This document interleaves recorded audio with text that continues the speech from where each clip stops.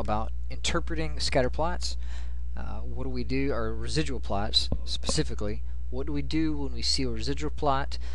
If you haven't seen the first video, then this is a continuation of that video. We want to look at a few things. Your book says there are a few things that I evaluate or I look for when I'm looking at a residual plot. Number one, I want to see that the dots are fairly scattered about my line. There's no particular pattern to them. And if you look at the scatter plot, you see this particular set of data here, which looks somewhat scattered. You don't see any necessarily a pattern to it. You see a few outliers, maybe here.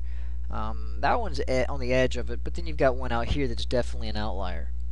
So we have two main deviations from our group, which is another thing we look for.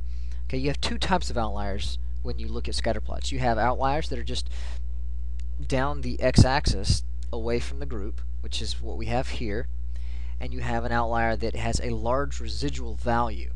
Well, if you press trace on a residual plot and you just scroll over, if you look at the y value, that y value is exactly the residual value. And I'm just scrolling along and I'm trying to find the actual residual value of the one at the very top. Okay, this is obviously what we would consider a influential outlier. This is a observation that has a very large residual. In other words, it's going to pull my regression equation in a different direction. If I were to go back in and delete this, then my regression equation would have a much different slope.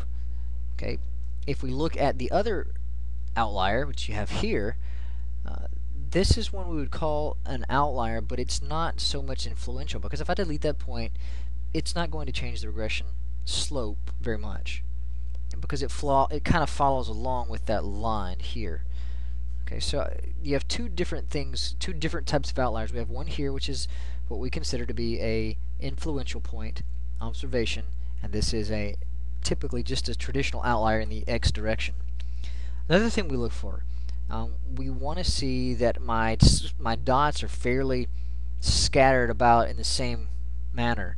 In other words, it's not really close to the line here, and way out here you've got dots all over the place. So you basically kind of see it kind of spreading out. If you want to see a great example of this, you can look on page 157 in the graph at the very top. It gives you a good visual of what happens when my standard deviation changes throughout my line, meaning that it's really accurate at the beginning of the line, and it loses its accuracy down towards as x gets larger. Okay, so the four things we looked at were: is it a curved pattern? Is it scattered about? Okay, I want to see a pretty plain, boring set of dots scattered. That means it's linear. If there's a pattern to it, it's not linear, and my regression isn't valid. Number two, we looked at the outliers. Two different kinds. We had the ones with large outliers, like this one, which are influential observations, which do affect the slope of my line. And we looked at ones where they have a large, I guess you would call these outliers in the x direction. Okay, so that was the second and third thing. The fourth things was, does my standard deviation look to be uniform throughout my plot? Okay, other than my outliers, I see my standard deviation here. It's pretty scattered about. You know, I wouldn't say there's any particular pattern to this. It's fairly scattered. It's fairly what I would like to see in my scatter or my residual plot. If you want to go through the details, in page 156, the bulleted points on that question or on that page kind of go through the things you look at when you look at a residual plot.